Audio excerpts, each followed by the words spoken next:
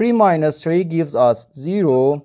So 0 times 3, then divided by 3.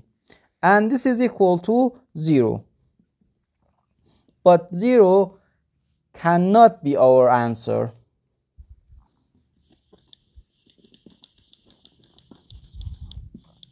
Because according to the order of operations, which is PEMDAS, P stands for parentheses, E stands for exponents, M and D stands for multiplication and division, A and S stands for addition and subtraction. We first do parentheses, then exponents, then multiplication and division, and finally addition and subtraction. Remember that multiplication and division have equal priority and we work from left to right, and the same applies to addition and subtraction. So here we have to first do this multiplication. 3 times 3, which equals 9. So 9, and we have 3 minus this.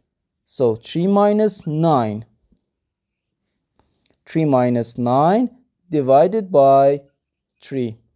3 minus 9 equals negative 6. So negative 6 divided by 3. And this is equal to negative 2. So our final answer to this problem is negative 2.